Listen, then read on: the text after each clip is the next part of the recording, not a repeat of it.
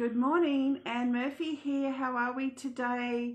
Welcome to the first day of the decluttering challenge. I'm so glad that you're joining me today. Like I said, it's been something that I've been wanting to do all year. Like I said, not that I've got a lot of clutter.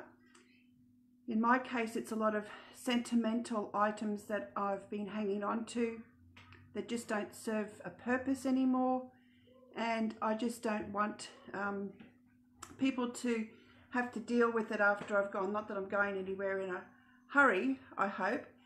But I wanted to make it as easy as possible for myself because I don't have a lot of time. And I think that's been the problem in the last 6 months, is that I'm just running out of time, or I think I'm running out of time, where if I just try and allocate short spaces of time to what I want to try and achieve, I think I'll be able to get it done, which is like how we do everything in our house. A little bit of housework here and there, the roadmap to routine that I practice and preach every day, those couple of chores that I do every morning, and it sets me up for the day. So I wanted to also tell you that there is no right or wrong way. We've seen it all before on the TV shows, the decluttering shows, that all these gurus come in and they clear out the room or they clear out the house, and they have a crew of about 20 people helping organize all of that. Well, we don't have that luxury. We're all really busy. So that's why I wanted to try and teach people how I'm going to do it, to try and incorporate it into my daily routine by allocating 30 minutes. Now, 30 minutes isn't just to, well, this is what I'm tackling today, this bookshelf.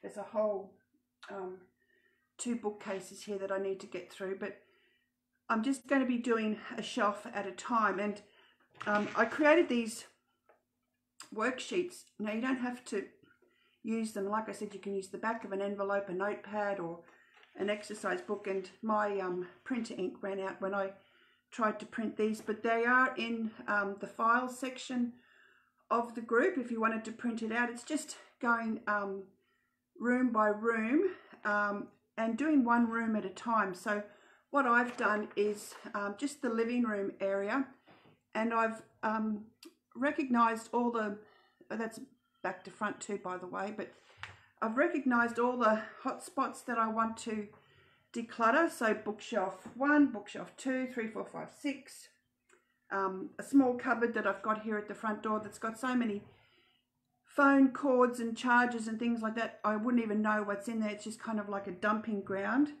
I've got a small hall table here behind me that's got a good set of cutlery in it.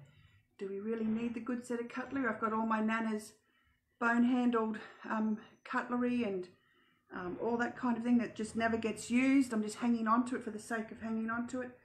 A china cabinet here with lots of teacups and things in there that I don't even use anymore. I do have some that I keep out, which I do use. And I've got a coffee table there too, with boxes of old photos. So I want to try and do all that. Is there a time limit? No, there's no time limit. I'm just doing it 30 minutes a day. I'm not getting overwhelmed. That 30 minutes will include me taking the items off the shelf, sorting them, listing any items that I want to sell, and taking what I'm donating straight out of the house. So whether that's putting it in the boot of the car or at the front door ready to go. But we all know what happens when it goes in the boot of the car, don't we? So we'll try to get it out of the boot of the car into the thrift shop. So what I like to have when I'm starting is 3 receptacles. I've got these tubs. These I purchased for my office. When I did a home office makeover a couple of years ago, I lashed out on some of these tubs, which I don't really like to do. I always like to try and find something that will do the job, but I just lashed out and got them. But I've since updated my office area with one of those IKEA Trofast systems, you know, the 3 shelf unit with the drawers in it. Someone across the road just had it out on their footpath and they were giving it away for free, and there was nothing wrong with it. And it's just perfect for me to have the little bit of craft stuff that I use plus any stationery, like overflow of stationery like paper and things like that in it. So that works perfectly than having these tubs. But these tubs I've got designated for the linen cupboard. The linen cupboard is going to have a huge cull, don't worry. So I've got 2 of these tubs, one for sell, one for keep, which I hope won't be filled up at all.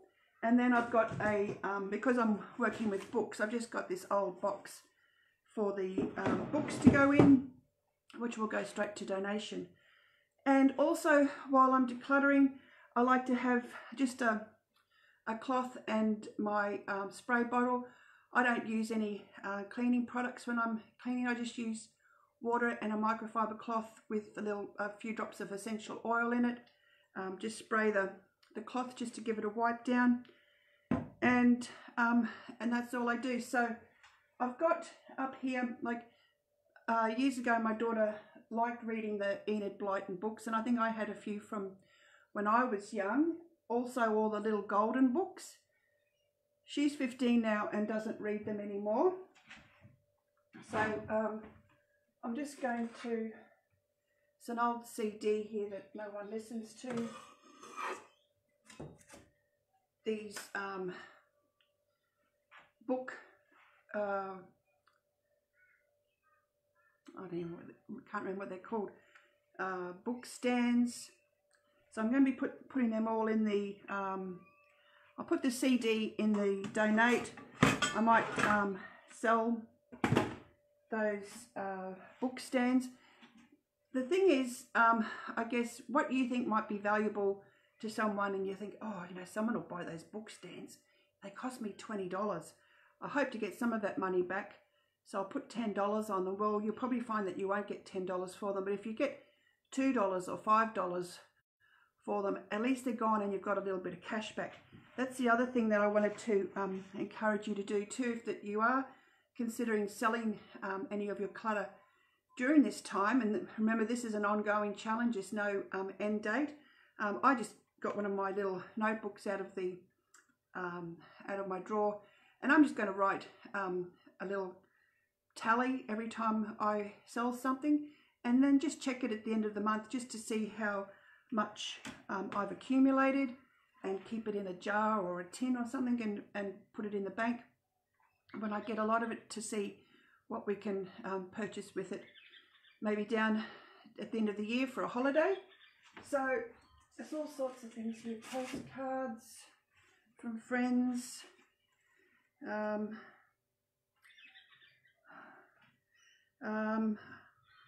I do have a vision board downstairs, so I might pin them on there, because as much as they're just a postcard, things like that I think are nice to look at. They are places that I do want to go, so I'm going to put them in my keep box. More book stands, bookends, I think that's what they call them. Now my dear husband bought me CDs of some bands that we like, and had them autographed by the band. So they are pretty sentimental, and I think that I still might hold on to them while we're still alive. I think if whoever's going through my stuff when I'm passed away, they don't like them, they can get rid of them or sell them. You know, they could be quite collectible down the track. So I might, they're only CDs, they're not going to take up much room. I'll put them in the keep box. There goes my keep box, is getting bigger already. So here we go with the books. I've got old Enid Blyton books.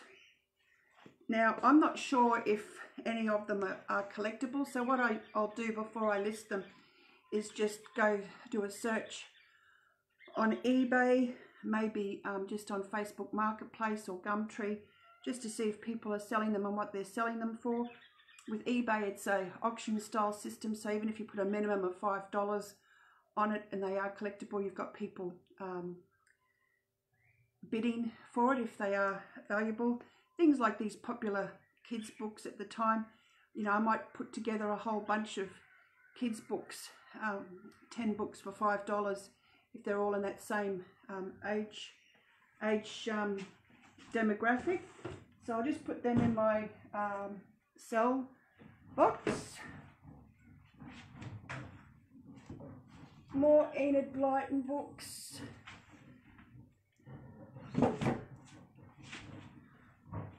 More Enid Blyton books.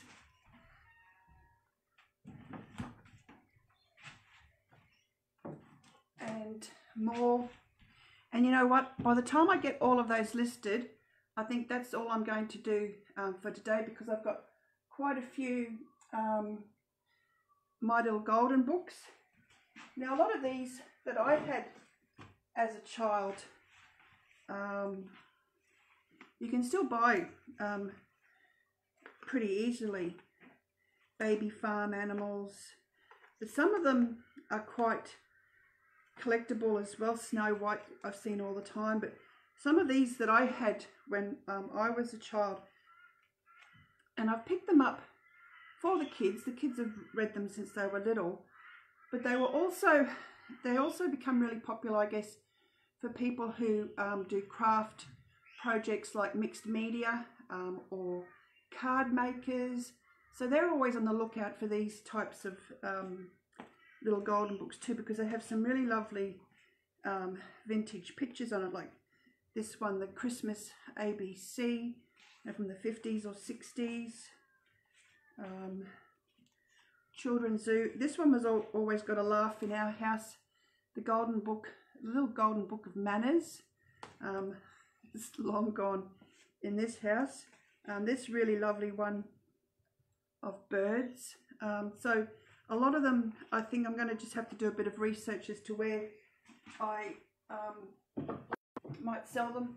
If they don't sell, I'll just donate them. So that's what I'm going to do. I've just I think that's all the Enid Blyton books there, but I've got probably 20 books there to sell. It's 20 past 9 and I've already spoken for 20 minutes, so it's not going to leave me much time to list them, because I do have another appointment at 10, but I'm going to do that little bit of research, come back to that probably tomorrow if I have time, just to do another 30 minutes and then tick that off when it's done. And just keep those books. I'm going to have to work out postage and things like that depending where I sell them, but once those books are gone, then I might start on the second shelf and just slowly but surely just chip away at it. So I'm just going to go, that's the good thing about this worksheet, that if you just go room by room, or say your closet or your linen closet, and just stand there and look at each, break it down per shelf, or if it's your clothes, do the hanging clothes, the folding clothes, your winter woolens, whatever it is. When you come to your kitchen, just do it cupboard by cupboard or drawer by drawer. Don't overwhelm yourself with having this huge job of thinking, well, I've got to declutter my kitchen now. And usually you have to pull everything out and go through each thing one by one. By the time you've done that, it's lunchtime or it's dinner time, and then all these things are all over your dining table or whatever. So it's best just to do one tub full, which I've got. I've got my one tub of books ready to go. That didn't take long to fill that. I will tick that off once I've done the rest of it. What else have I got on my list?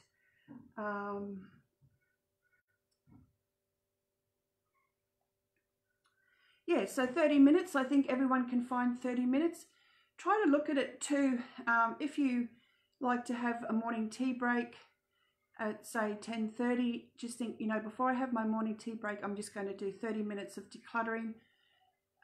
You know, it could be 10 minutes of decluttering, 10 minutes of sorting, and 10 minutes of listing your items on for sale. If you need a hand with knowing how to list your items for sale, like taking the photo, all of these places that you can sell online have apps, so you can do it all from your phone. All you need to do is take a picture, download the eBay app, the Gumtree app, Facebook app, as most of us have, otherwise you wouldn't be watching me right now.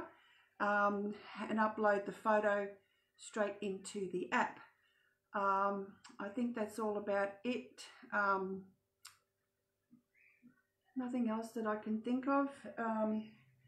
I will be doing other areas as soon as this, like, because no one's reading the books and they're just there.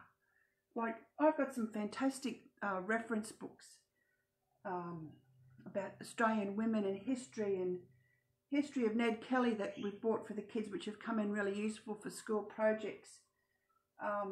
Encyclopedias and atlases and all types of reference books, but everything's available on the internet now. You know, you just have to Google something and you get your information instantly. I do love still thumbing through a book. I think it's nice to look through a book, but seriously, that is just taking up space, collecting dust. If and when we go part this world, it's going to be left for somebody else to do, so I'd rather have it done now and be done with it. Down the bottom, I don't even want to go there. That's all my mum's and nana's old handwritten recipes. A project that I've probably been hanging on to for about 18 months that I wanted to do. So whether I go through each recipe and think, will I ever make that again and just turf it, I don't know, or whether I just take a photo of it, I'm not sure, but that will be another big project. So also, another thing that I wanted to quickly talk about too is the sentimental side of it. Like, any one of these books, I could say, oh, Mary Mr. Metal, gee, that was a favourite that I used to read to my kids. It was such a lovely story and we had so much laughs. I can still have the memory of that experience with my children. I don't need to hang on to the book. If they want to read that to their children, they'll probably be able to find it online or listen to it on Audible or whatever by the time they have children. You don't have to hang on to the actual physical object if it's not serving you a purpose. Like, if you've got your grandmother's favourite teacup and saucer and you enjoy having a cup of tea out of that, then do it. But why am I hanging on to 20 or 30 of them? I saved all my mum's souvenir linen tea towels. I was hanging on to them for ages. And I just use the same tea towels all the time. They're just wiping dishes. Why did I hang on to them? So I just didn't even think about it. I just donated them all. So if you need to know more about how to overcome that, because it can be quite distressing and it can make you short of breath and quite anxious when you go through that process. I created a book that I used when after I'd been through therapy for depression and how to make that move to start to get on top of things, and it's a process that I learned, and it's a book called Mind Over Matter, Mind Over Clutter. So it will help you work through those uncomfortable stages. I'll add the link here in the broadcast, but I highly recommend that you share your before and after pictures. I didn't take a before picture now after all, but hopefully I'll take one of the whole bookcase or that corner space once it's all been decluttered. But I highly encourage you to share your before and after pictures here in the group. Ask any questions. By the end of the month, I'll add a little post too. If you feel comfortable with how much money you've made, feel free to do so. I'm going to do it just for my own benefit to show you that it's working. And I wish you all a good luck in decluttering and organising. So it's just going to be ongoing. Feel free to ask questions about anything else relating to homemaking here in this group as well. But I really want to keep this going, keep the momentum going. One lady in the group said that she gets on this great decluttering momentum and then it all sort of starts to subside. That's why it's just so important to do a little bit in your day. It's the same as if you're folding your laundry and you're packing away your towels. It's easy just to quickly declutter all the old towels, whether you use them to cut up into mats or rags or whatever. Decluttering is just a normal part of your household chores. So look at it that way. Don't think of it as a big job. Just chip away and let's do this. So thanks for joining me today. I hope you have a fantastic week, and can't wait to see all your before and afters. Have a great week. Bye for now.